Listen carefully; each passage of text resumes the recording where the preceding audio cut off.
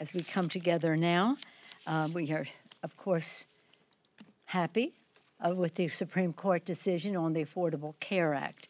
I think it's really important to note this historic decision.